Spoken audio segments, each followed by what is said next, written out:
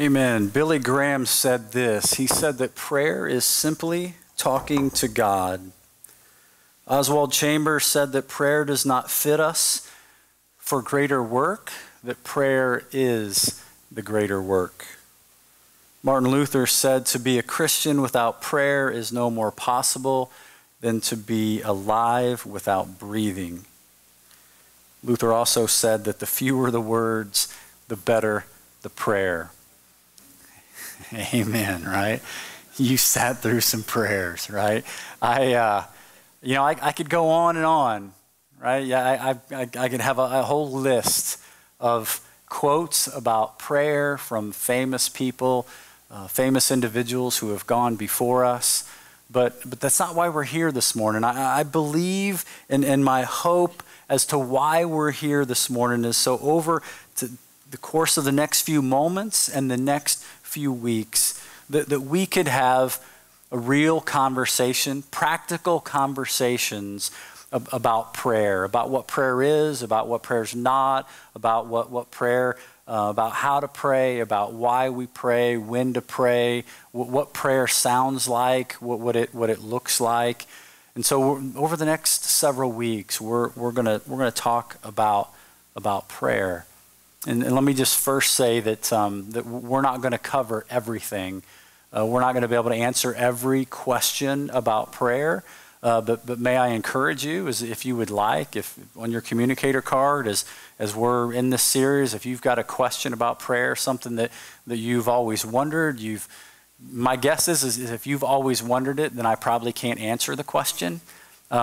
But man, if you've got some questions about prayer, could I encourage you to write them down? And maybe that might help me over the next several weeks. The series is kind of all laid out, but man, if there is something that is kind of reoccurring that folks are saying, this is where I'm struggling, this is the question that I have, this is what I'm wondering, then we'll see what we can do to try to do our best to address and answer the questions you might have. But we're just going to talk about this topic of prayer. It's a huge topic.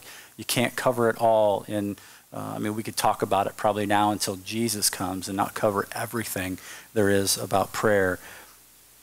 But I believe this. I believe that James was correct when he said that the prayer of a righteous man is powerful and effective. The prayer of a righteous person is powerful and effective. I believe that with all of my heart. So it's important that we know about and that we believe in the power and effectiveness of prayer.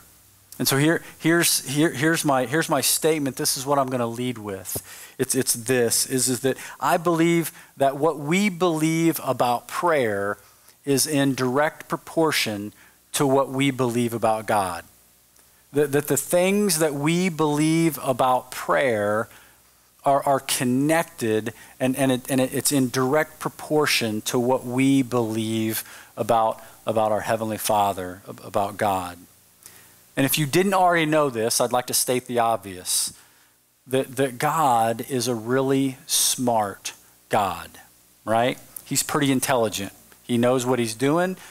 And in fact, there's this word that in religion that we use to describe what God knows, and it's this word called omniscience.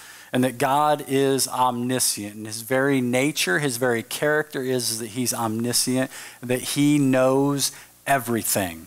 That there's nothing, it's not possible that there's something out there that God doesn't know. Okay? God can't learn anything. We can't teach God anything. There's nothing that you know that God doesn't know. In fact, it's quite the opposite. There's so much that God knows, right? His ways are higher than our ways, right? His thoughts are higher than our thoughts. But there's nothing we can teach him. There's nothing he can learn. There's nothing that surprises him. There's nothing outside of the realm of his understanding. So God is omniscient. He is all-knowing. Why do we know that? Or how do we know that? Why do we believe that? There are these passages in the Bible. Some of these verses are going to be up on the screen for your convenience because we're going to kind of blow through them. But in 1 John 3:20, it says this. It says, "For God is greater than our hearts, and he knows everything." God's greater than our hearts, and he knows everything.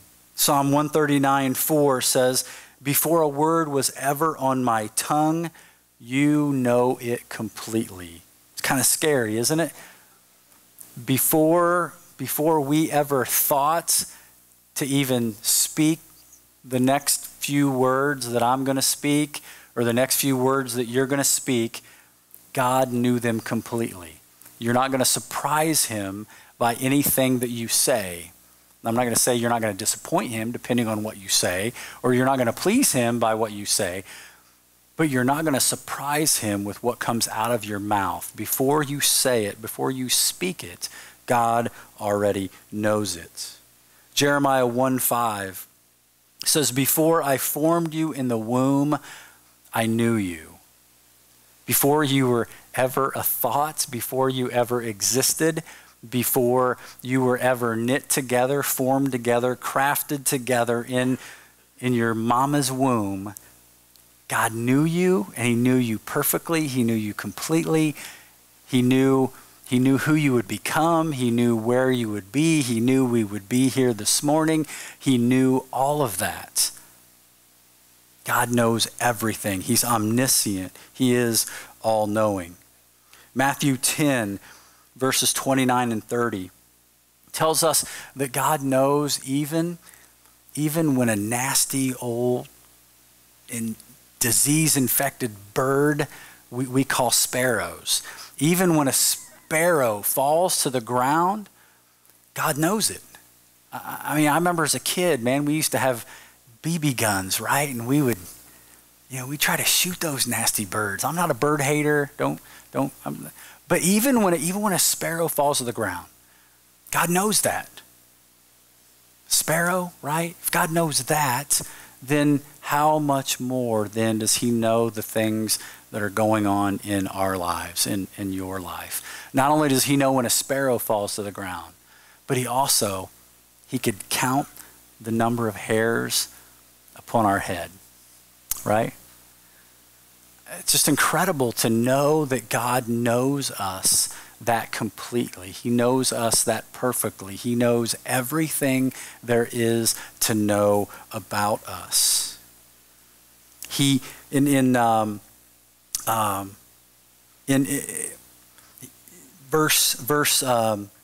Matthew 6, verse 8, it says that for your Father knows exactly what you need even before you know it. So the things that you're going to need next week, the things that you need in 6 months, the things that you need that you don't even know you need, God knows what those are. And he's working things out. He's working in people's lives. He's bringing things together. He's working through people because he knows what you need even before you know it yourself, even before you know that you need it. God already knows that. How crazy would that be to have perfect knowledge?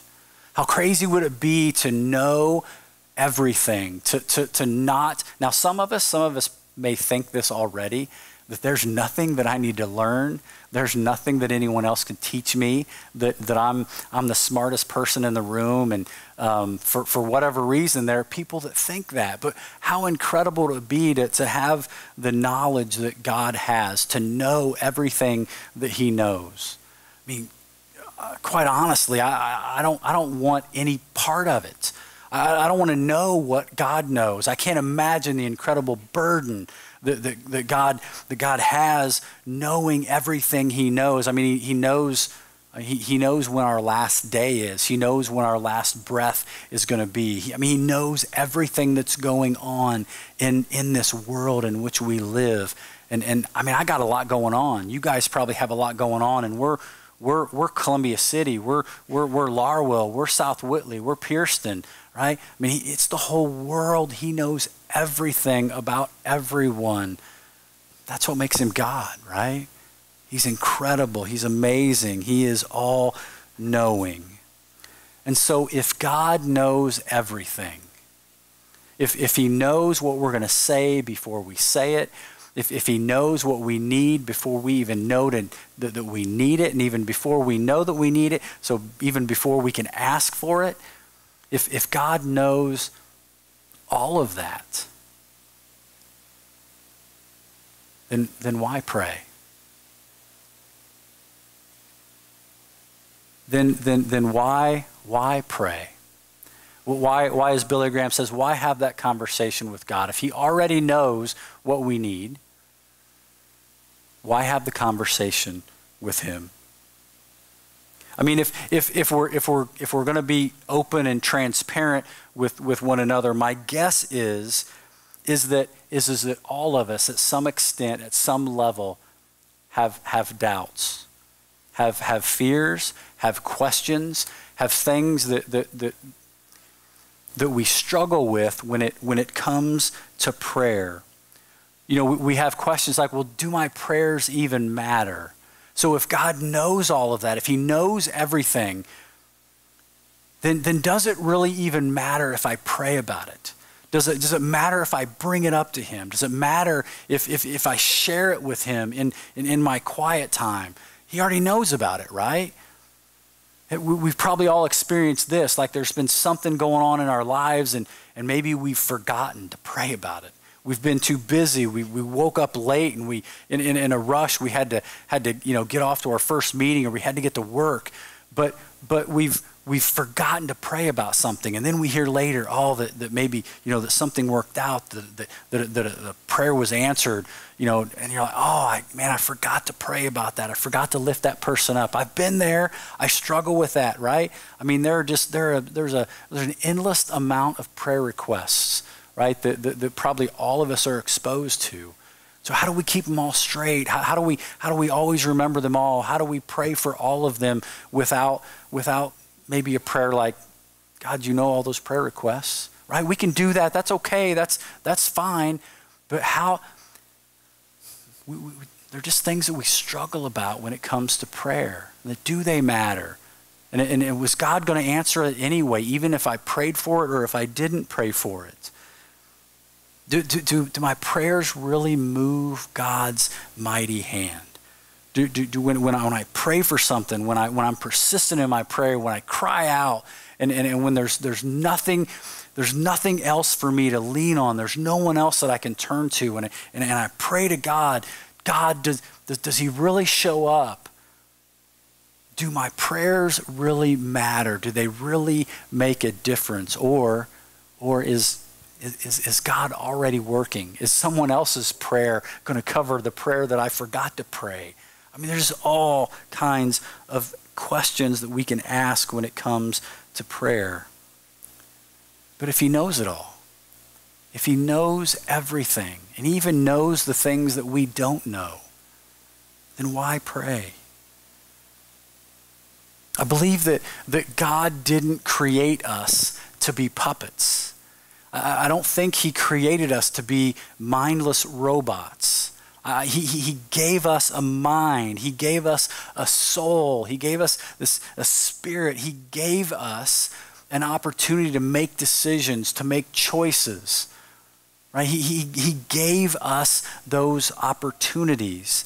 And instead of this idea of, or whether I pray, whether I didn't pray, I believe that God wants us to know that he longs to hear our prayers.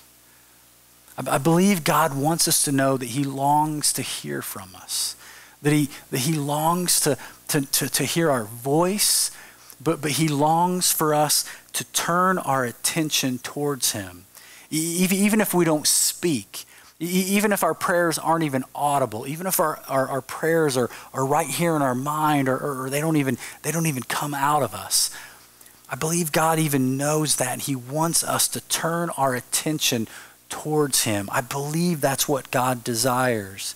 I believe God wants us to know that he is moved when we pray, that he does desire to hear us, and he desires us to lift others up and situations up, and whether we're having tough times or whether we're celebrating or whatever's going on in our lives, I believe that God wants us to know. Wants us to know that we know that we know that he longs to hear from us, and that our prayers do matter, and that they do move his mighty hand. I believe that he wants us to know that people are healed, that eyesight's restored, that people that are lame, they can walk again, that people who are sick become healthy again because of the power and the effectiveness of prayer. I believe that God wants us to know that. I believe that he wants us to know that families are changed when moms pray. That families are changed when dads cry out. I believe he wants us to know that. He wants us to know it. He wants us to believe it so much that it compels us to pray.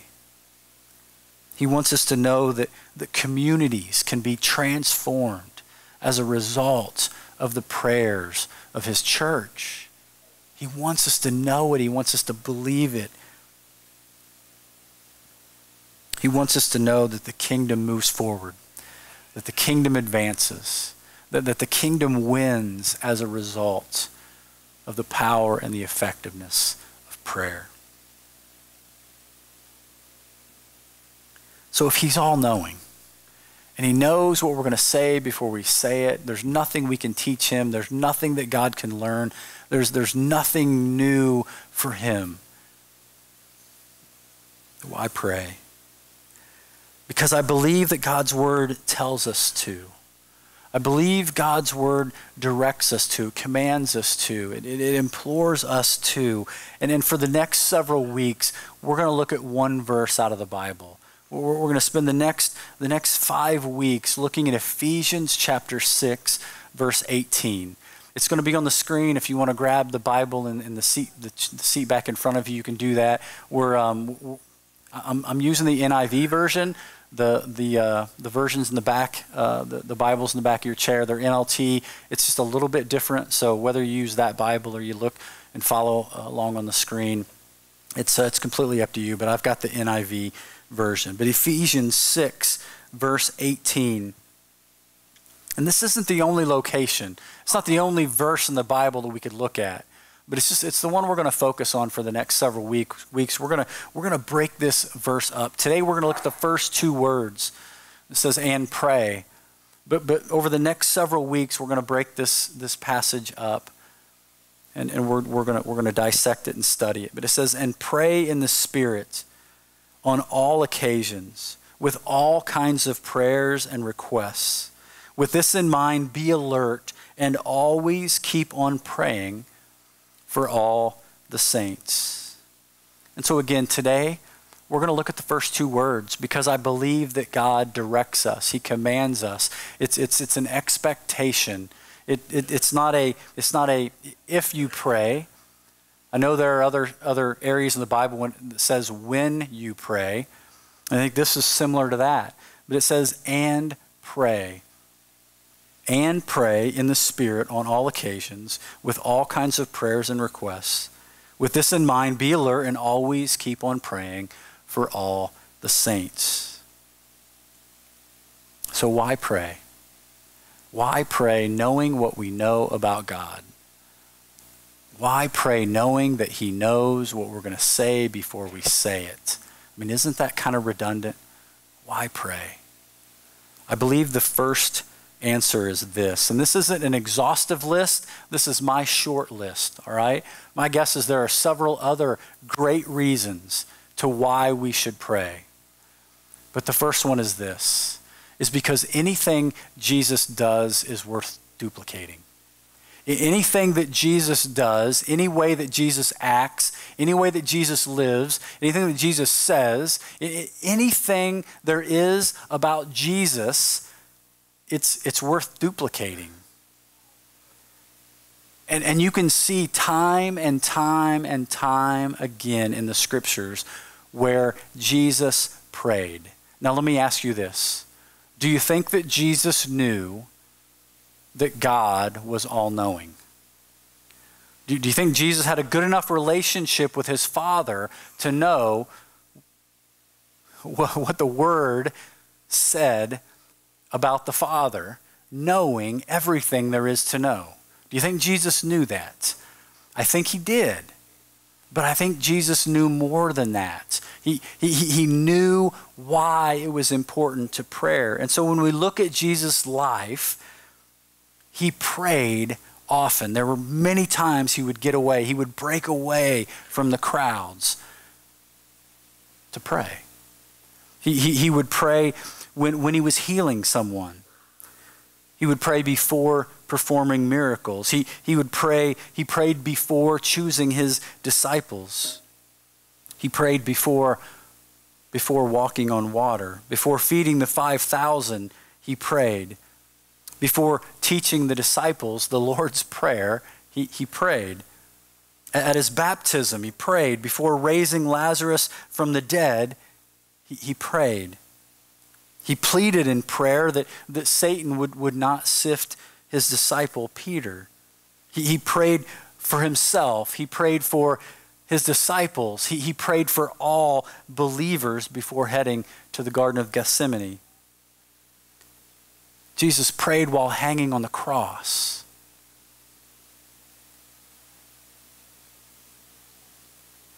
In fact, his last breath was a prayer. His last breath was a prayer to God.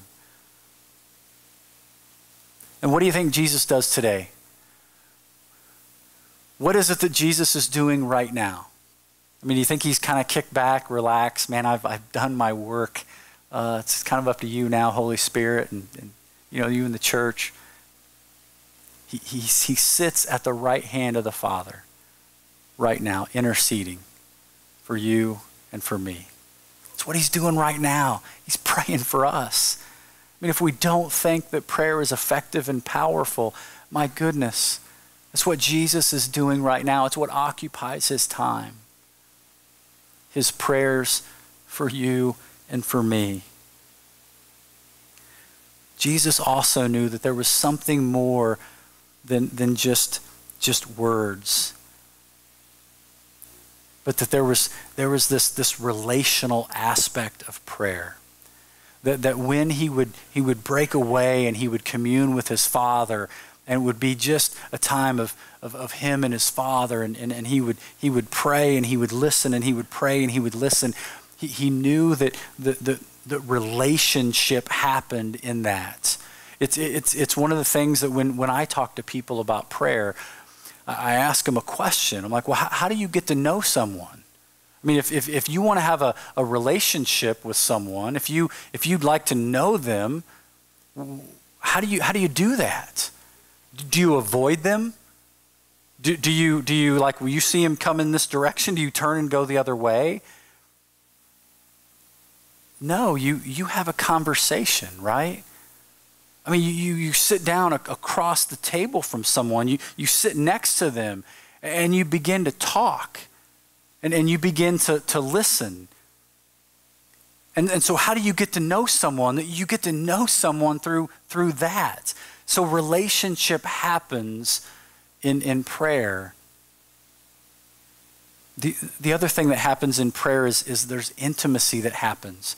Because when you can break away, and it's not always just you and God, but maybe it's you and a few others, it's a smaller group, or maybe it's a larger group, but there's this intimacy that happens. There's this opening up of yourself. There's this pouring out of your life and yourself and what's going on in your situation.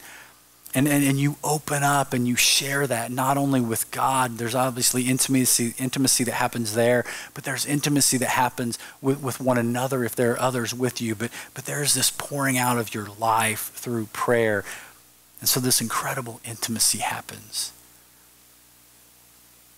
And the third thing that happens too through prayer is fellowship. Fellowship, not only just getting together and sharing a meal and breaking some bread and that, but there's this true koinonia, this fellowship that happens when you spend time like that, sincere time with someone else. You get to know them on a different level. There are things that you learn about them, and there are things that they learn about you. You become authentic with someone else. You become authentic with God, even though he knows everything, right? But you become authentic. Relationships, intimacy, fellowship, that happens in prayer. Why pray? Number 2, is the early church depended on it. The early church depended on it. And maybe it was just that they learned from Jesus. Maybe they learned it because he modeled it. But the early church understood, and they knew that prayer was powerful and it was effective. They lived it, they experienced it, they saw it. Because it seemed like everything they did centered around prayer. Like every time they gathered together, they prayed with one another. You read in the book of Acts, as the early church was kind of forming, we read that the early believers, the early church, that they were all together and they constantly prayed. It says that they were devoted to prayer. It tells us that they raised their voices together in prayer. And what happened? What happened to that early church? Nothing? Prayers didn't matter? No, it says that the Lord added to their numbers daily. Do you think prayer had anything to do with that? I think so. Prayer had an impact on their relationship with God. And as the Holy Spirit began to move, it's when the church just became on fire and it spread and it was alive. Do you think prayer had anything to do with that? And we can read the prayers of in the Old Testament and the New Testament, prayers of people like Jeremiah and Nehemiah and Paul and Stephen and Peter. We can read those prayers, and they're just incredible examples. I mean, we can re-pray those prayers if we so choose, but those are just great examples of the early church and the early believers as they engaged in prayer. They knew that there was something worthwhile. They knew that there was something powerful and effective about prayer. The last one is this. It's because God knows that everyone can pray. Now, it may seem silly, it may seem simple, but why pray? Because God knows that all of us can pray. We all can pray. That none of us are disqualified from praying. We can. I hear things like this, like, I don't think I can do that. I don't think I'm equipped to lead that group, or I don't think I can teach. I don't speak all that well. I can't do this. I don't think I'm equipped for that. There's just a lot of doubt, a lot of question, a lot of fear when it comes to what we choose to engage in when it comes to our faith, when it comes to Christianity, when it comes to the church. But I don't know that it gets any more simple than prayer. I don't think any of us are disqualified when it comes to prayer. I mean, there's not a reason. I can't think of a reason.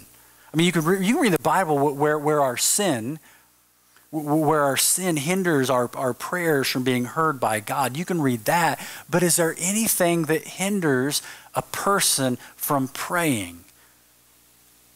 Besides ourselves, besides our own feelings of inadequacy, besides our own fear, our own doubt, yeah, that happens. But is there a reason why we can't pray? There's not. And if you have one, it's bogus. Okay? If you can think of a fear right now for not praying, I'm just here, I'm going to tell you it's bogus. It's not true. It's not right. And God wants you to pray because we can all pray.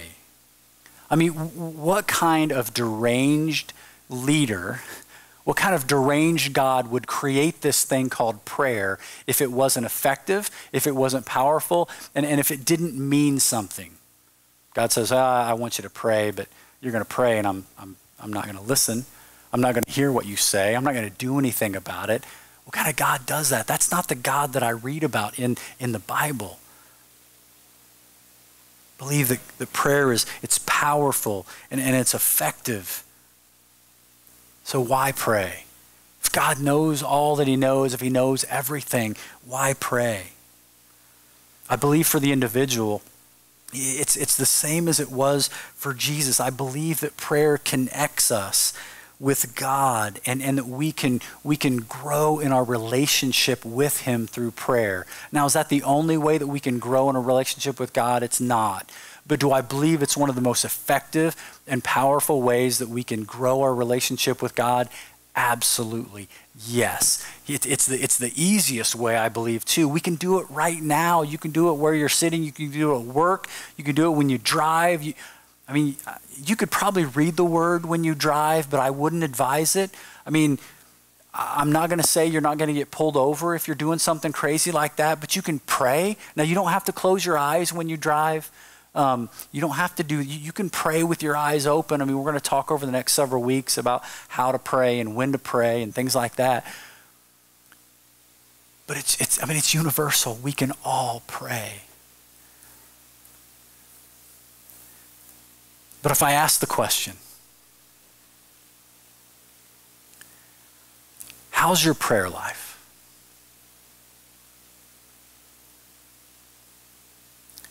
My guess is that several of us wouldn't want to answer that question out loud. Several of us wouldn't be comfortable, wouldn't answer with, man, my prayer life is so good. Man, I was talking to God just a few minutes ago, and man, I was able just to share this with him, and man, God, I feel like God was, calling me and directing me to this. And I'd love to have a conversation like that with someone. And I'm not saying it's not the case. I'm not saying that there's none of you out there like that. But my guess is the majority of us, that many of us,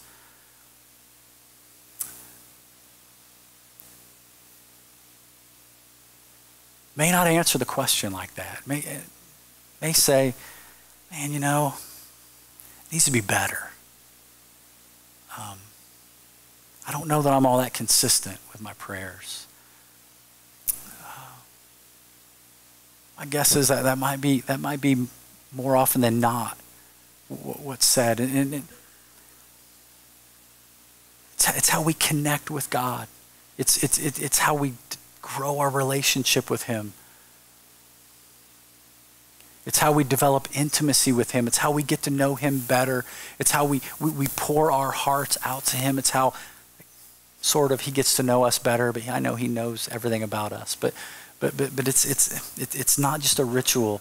He wants us to pour ourselves out to him, right? You've got kids. Even when you know what your kids have done, even when they haven't confessed it and haven't told you, you still want them to share those things with you, right? Because there's still something that happens through this interaction. There's this fellowship that happens when we pray. God wants us to know that we know that we know that he longs to hear our prayers.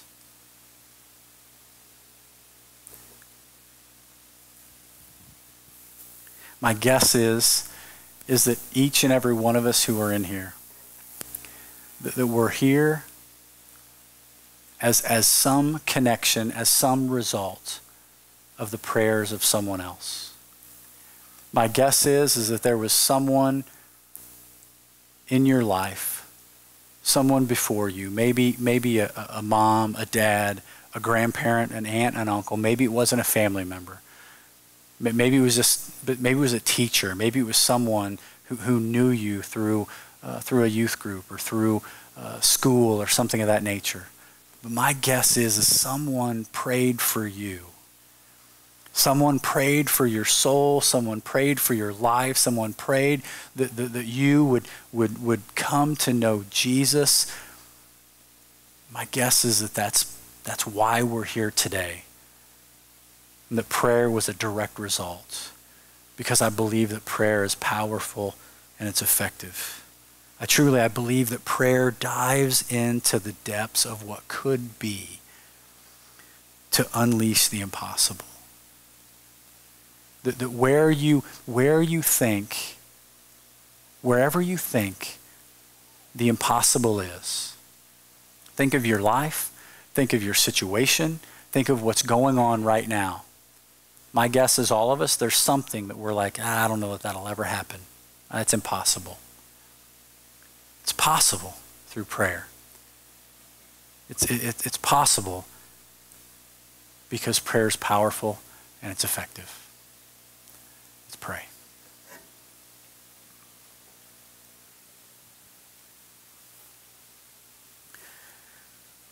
God, would you help us? Would you help us learn? Would you help us know? Would you help us to go beyond learning and knowing? But when it comes to prayer, would you help us to know why it's important? Well, let's not move beyond to the how and to when. I know we're probably spinning with all those questions about, well, how often should I pray and what should I? Let's not get there yet. We're going to get there. But God, would you help us to see the significance of prayer and to know why it is so important? To know that you desire to hear from us, that you want us to turn our face towards you. Even if we don't speak, you know the thoughts and the attitude of our heart. God, help us to know why. Help us to believe it. Help us to know the significance in it. Because truly lives stand in the balance. Truly, if we believe that nothing incredible happens outside of prayer, God, give us spirits and attitudes that we just long to invest our time with you and to commune with you and to have conversation with you and to hear from you. In Jesus' name, amen.